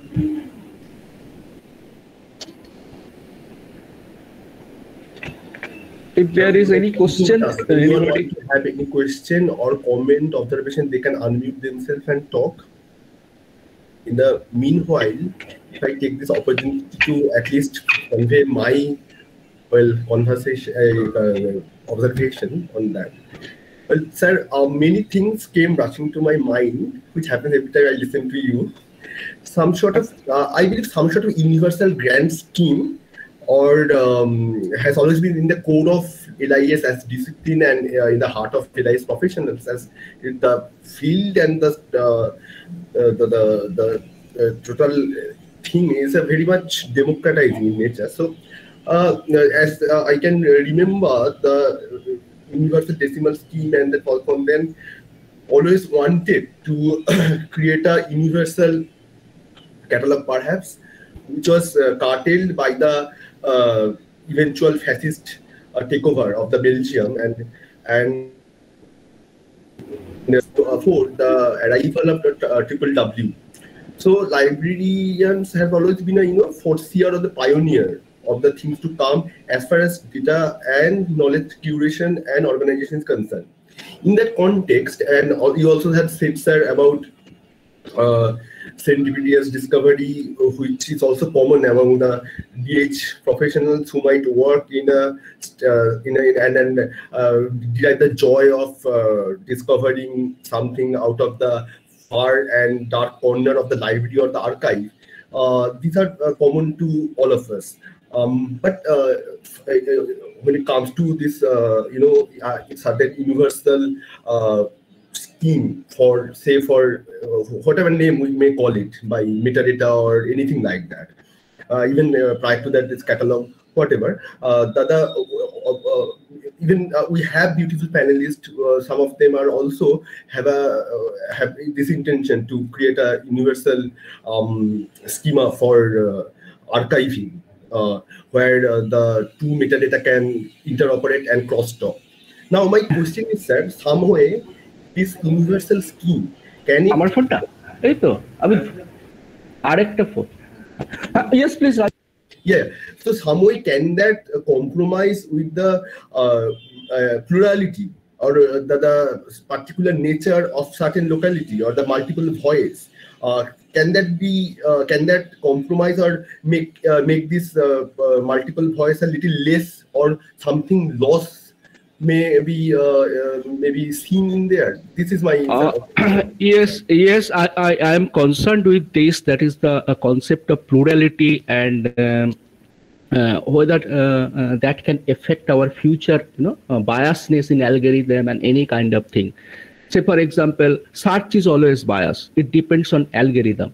If you search by Google, I am giving you an example. You simply search Google by nurse, NURSE, nurse, you all know, medical professionals. So always there comes the cute face girls with dress of nurse. But are not there any male nurses? Most of the library, hospitals are now having the male nurses. But when you search Google for images or anything, it always shows that girls are the nurses. So that kind of biasness, that may be, other way around also. That kind of search biasness is always there. So that's why I always prefer to use an open source software, because I at least know what is written there. What kind of algorithm they are providing, which particular object against a search will come first.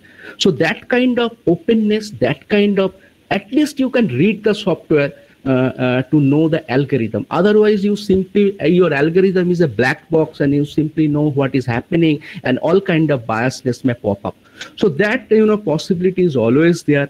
But anyway, my knowledge related to different kind of sociological aspect is always limited. I am basically 18 hours of a day I spent on my computer to, because this may appear as a 5 minutes or 10 minutes of presentation, but behind that my almost 10 months of hard work is there.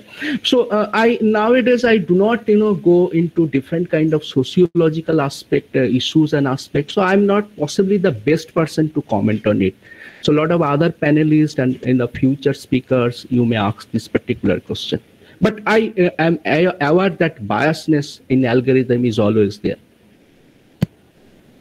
No, but you have clearly made the point across, and the biases in algorithm, the gender and otherwise is also get reduced, if not removed totally, if it is open source, where technology do not dictate the human, rather it's the other way around, as the sir mentioned, and sir in his work does that, as I know.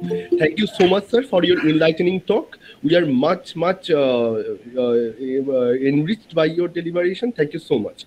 Now, Yeah, may I call upon our next speaker, Dr. Arjun Ghosh, professor in the Department of Humanities and Social Sciences at the Indian Institute of Technology, Delhi.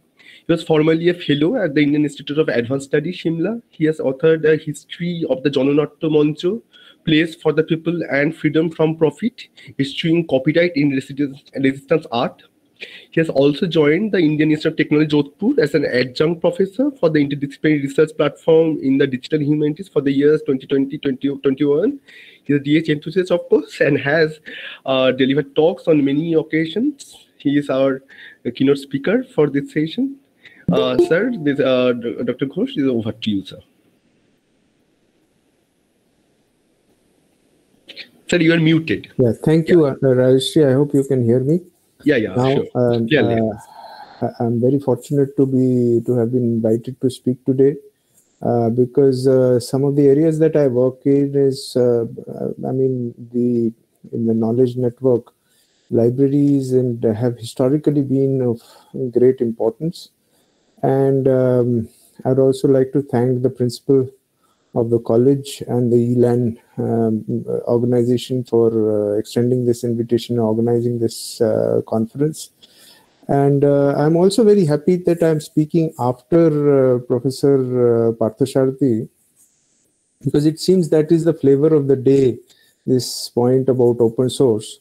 The what open source actually brings to the table for the implications, and I'm going to look at particularly a certain issue which is political, which is the North-South divide, and how the issue of open source can be crucial in this context. So what are some of the concerns that I want to highlight is that with the digital right now, the way I look at it, it is moving from it's an epochal shift, that is from print to digital. It is not just like another media coming into being, like you would have, let us say, the radio and then television and then about before that newspaper, etc., which is like a shift of media. But what we are witnessing is a movement from the mechanical to the digital, from the analog to the digital, and that has tremendous implications. And what we are also seeing is increasingly now a lot of resources which were in the form of documents, that is tangible, paper and material things, are getting digitized through multiple ways and then be presented through a digital interface to the user. So there is this question of moving from one domain to another domain. And in this process, these objects can undergo a certain change in the way they are owned and the way they are collected and presented to the possible readership. That is, there is a possibility of privatization. That is, articles which may have been commonly available till the mechanical or the physical state, through the digitization may enter into a private domain, in so much that it can create a certain kind of paywall or some kind of dependency, right? Kind of a dependency on a particular platform or whatever. So, and also the other thing is that these digital archiving also takes a certain amount of input cost, and because of the input cost, this is the route through which privatization can happen. And this has tremendous implication, and I will take you through some of the ways in which this kind of privatization can possibly happen, and what are the implications of it for future research in the humanities and social sciences particularly. But before I do that, I would like to just deliberate a little bit on this distinction of how the documentary and the digital form are different from each other. But before I do that, this is not the first time this kind of an epoch-making shifting is happening. the movement to documentary practices from performative practices, it was also something that happened earlier. So if you think of performance, let us say oral rendering of songs, theater, rituals, etc., they also serve a certain purpose towards creation of a tradition of collecting knowledge and memory. So communities would remember their past or place themselves within a tradition through these ritual exercises, and these were embodied acts. That is, the ritual or the story or the song or whatever is getting performed through the body of the person who is performing. As long as the person is there, then the performance is there, and it happens through the interaction between the performer and the audience. So I just would like to talk to you a little bit about my own background. If you have heard Rajesh's introduction, when he spoke about my background, I primarily am a literature teacher, and I began with performance studies and moving closer towards digital humanities. So I'm going to speak from that perspective, right? So there is a way in which traditions can be traced through these performances, and performance comes together when the audience and the performer is in the same space. There's a certain localization. A certain performance has a certain meaning in a particular location. Rituals can happen only in certain ritual locations. They can be secular rituals, like let us say flag hoisting or Republic Day parade. It doesn't happen everywhere. It happens at specific spots. Those kind of things. So then a collection of performative practices form what is called a repertoire, and the repertoire is the building block of a tradition. So we can think of a repertoire as a kind of a tool or a kind of a resource which precedes the archive, because the archive is the documentary practice. And when the documentary practice happens is that when I write a book, when there is an inscription, knowledge moves outside the body of the knower into a form or material form which can transcend both the time and space. That is, the person may not exist, but the knowledge that person created can continue to exist beyond that person. Also, so that is in the case of, let's say, the Ashokan pillars or other kinds of inscriptions, the Rosetta Stone, etc. But when it is written in the form of a manuscript or printed in the form of a book, that manuscript of the book can actually travel from one country to another without the person who has written the book traveling. So this creates a exponential growth in availability of knowledge, first in manuscript form, then with printing. With printing more, so the need for bigger libraries and better metadata, etc., become necessary, because you will have more number of, each person will have access to more number of books, and having access to more number of books means you have access to multiple viewpoints at the same point of time, which is at the fulcrum of the creation of scientific inquiry. Now, so if we look at documentary practices, when people were governments or officials were writing down articles, they were these documents then became part of the archives.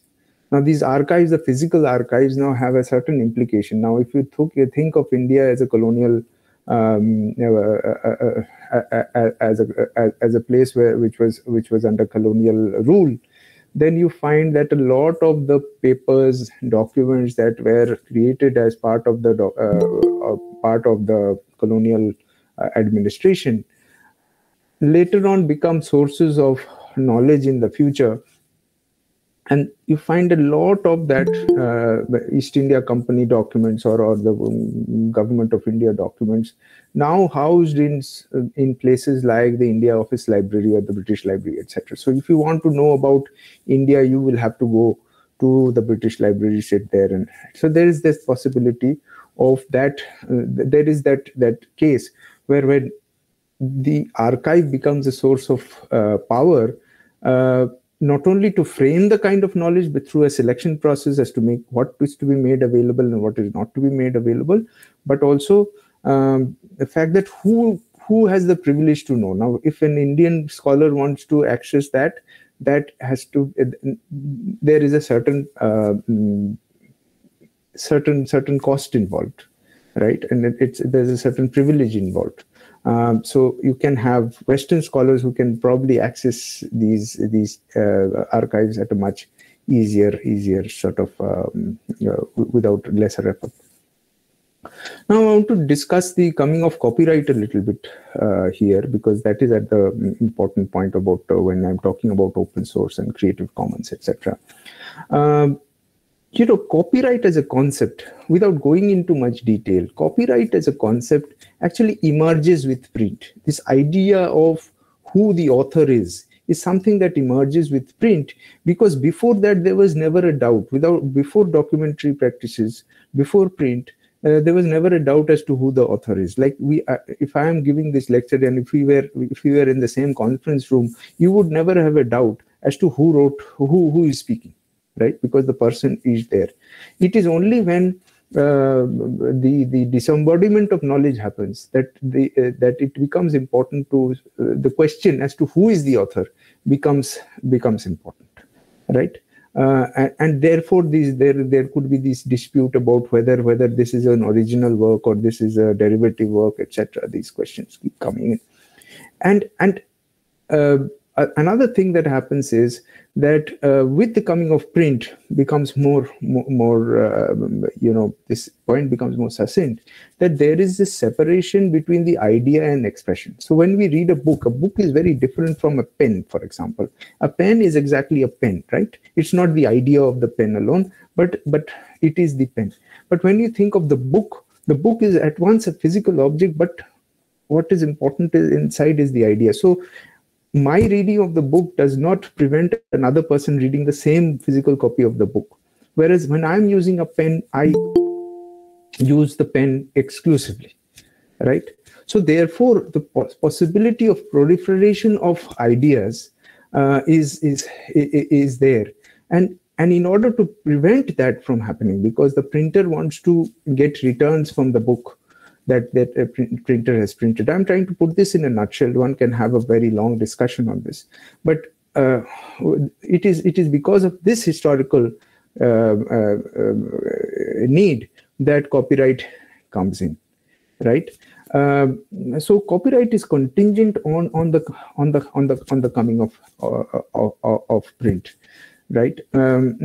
Because on the one hand, there is the possibility of abundance of knowledge. When an idea is there, everybody can have that idea. But at the same point, there is a need for creating a scarcity of the physical expression. But at the very point when copyright was created, there were 2 points of paradox. One is copyright is always for a limited term. Now, it's another matter that from 14 years to 28 years, that now life plus 50 or 60 years has become a very long period of copyright that has got extended, but in principle, it is still a limited term. So there is a notion that knowledge will ultimately move into the public domain in somewhere in the future horizon. And so there is a dichotomy. It is private as well as public. At the same time, libraries have always been allowed to function to keep books, to keep knowledge in that kind of a public domain, right? So that is the paradox that I want to exploit later on in my lecture. Now, with the coming of the digital age, you understand that one of the ways in which the internet was created was the need of the Cold War America, where the fear of a nuclear holocaust or a nuclear attack on military establishment, on research, etc., created what is called the ARPANET in the United States. And the ARPANET soon grew into a network of mostly academic institutions, universities across the United States, where no single node will be central or required for the rest of the network to function. So it is more kind of a distributed network. And this was a network which was malleable, which was created by scholars, scientists for collective use and not owned by anybody. Once again, I'm being reductive. There are many nuances in this, which I'm skipping just to make the final point that I want to make. But over the last 2 decades or so, the nature of the internet has undergone a significant shift due to conditions of 2 things. One is the fact that due to the challenges that the various governments across the world faced, the Arab Spring and the Occupy Wall Street, etc., where in the internet, blogs, social media, etc., became important sources of mobilization. The government sort of woke up to the idea that they need to maintain a surveillance of the internet. On the other hand, from the corporations, there was a particularly the entertainment industry, there was increased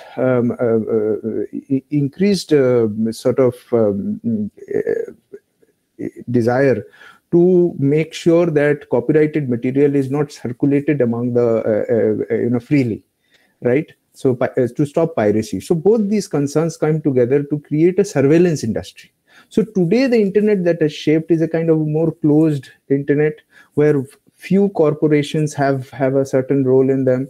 They maintain a certain kind of surveillance and they collect a lot of user data, etc., etc. So if, let us say, now we have increasingly seen that certain server fails and then a large part of internet activity, whether Facebook, Instagram, Twitter, this, that, everything sort of, or a lot of online platforms, etc., they undergo outage for a few hours or maybe half a day or so. So now you have an architecture which is closed, which is dependent on large capital, which was not the case when the internet was born. The internet was envisaged as an open sort of thing, right? Now, in this context, I must say that therefore we see that in the digital, because it is not print, it is possible here that we do not actually need copyright. We can have an open architecture. But because of the needs of the state and because of the need for capital, because of the needs of profit, in the last 2 decades, the character of internet has undergone a significant shift towards a more closed, more controlled sort of internet. Now, what is this? What is the implication? I'll take a few minutes to wrap this up. What are the implications of this for libraries and archives? Now, when this digitization possibility is happening, is that there is a lot of digital scholarly repositories which are getting created, where hitherto existing, so these are documents which are moved from the documentary to the digital, right? From the analog to the digital, and there's a digitization process involved. Now, a lot of these are getting scanned and then put into repositories, created user interface, and then we, as our libraries, we are spending lakhs of rupees to access these resources. Number one, that is one thing.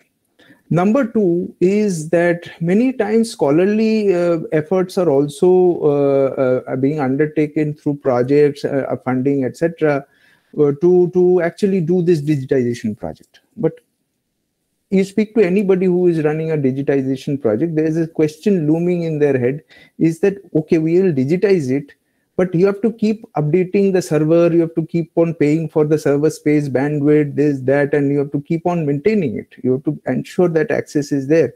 That cost you may not be able to pay at any point of time. So there is a danger of these particular material moving behind a paywall somewhere in the future. There is a real danger of that happening.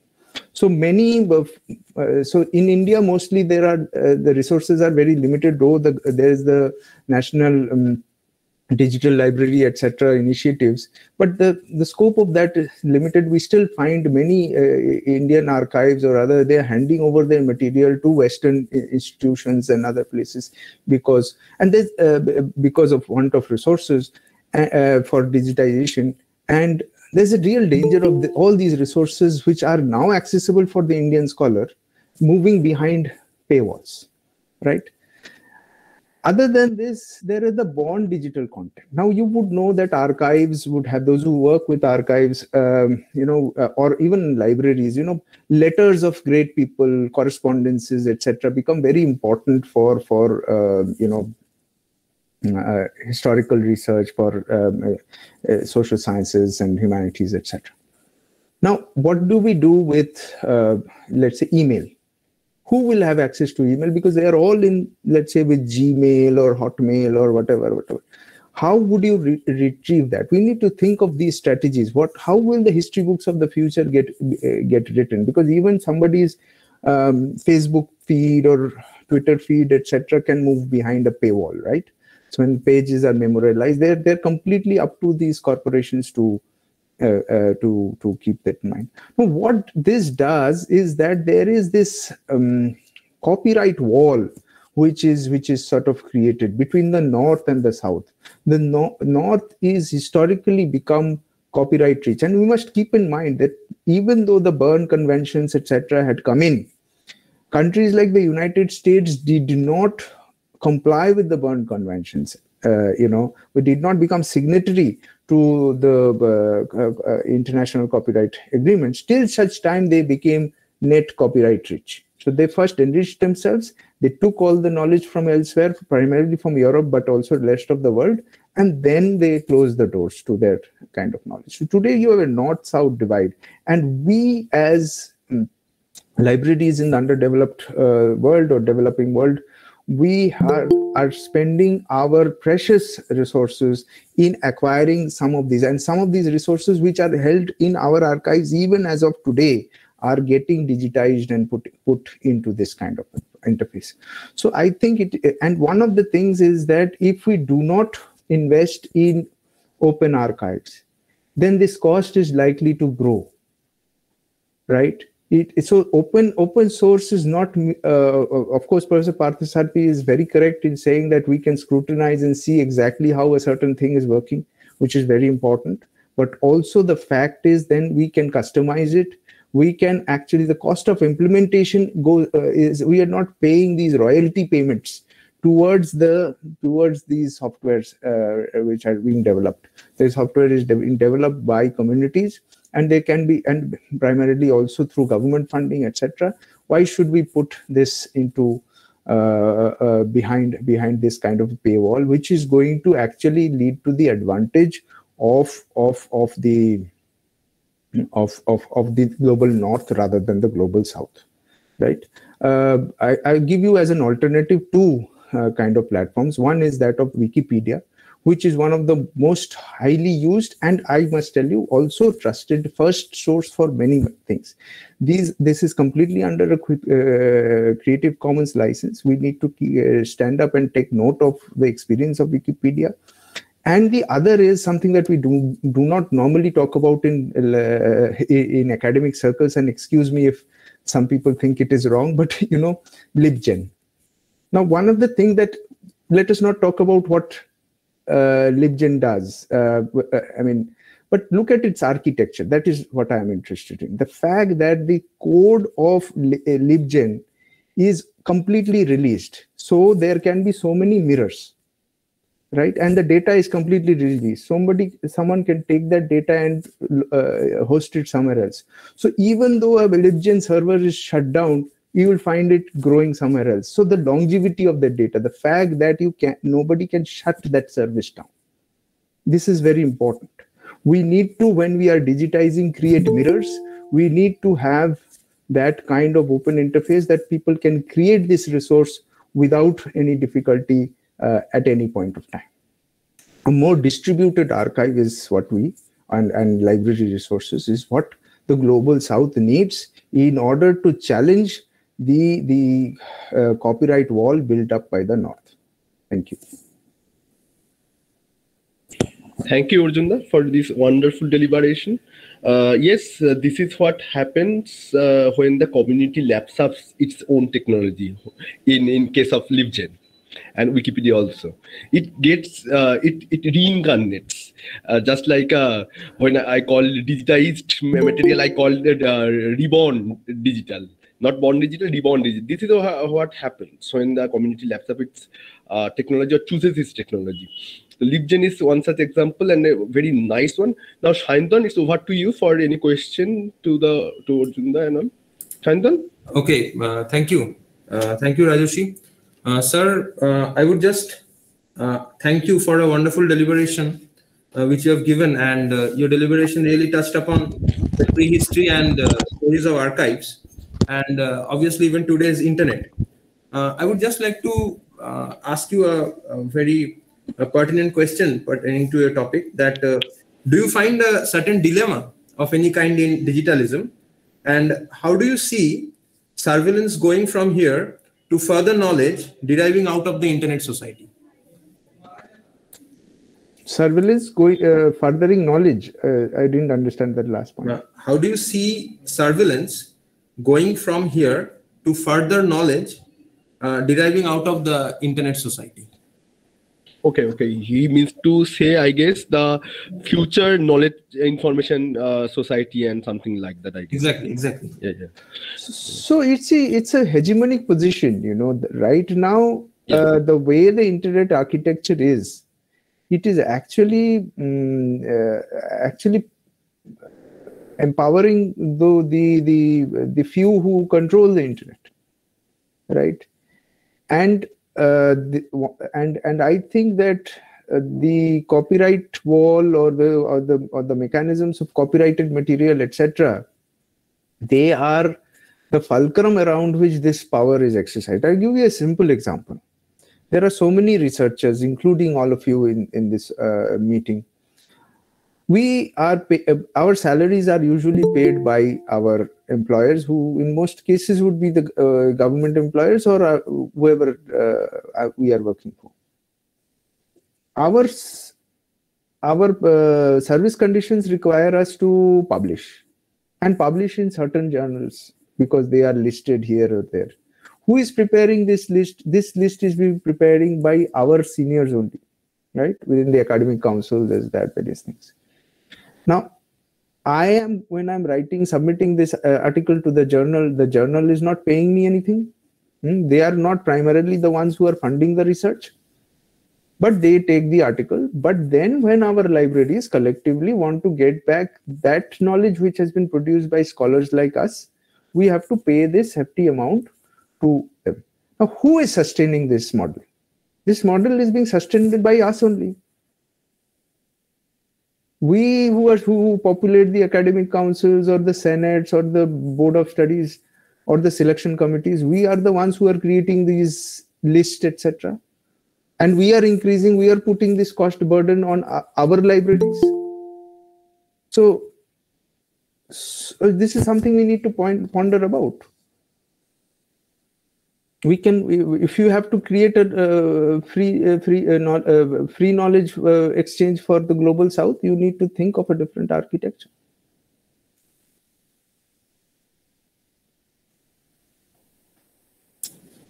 Okay, thank you, sir. Thank you for your wonderful deliberation once again. After Dr. Ghosh's deliberation, next we would like to go for a lunch break. And definitely we'll meet at 1:55 p.m. with the further speakers. Thank you. Thank you, Arjunda. Thank you so much.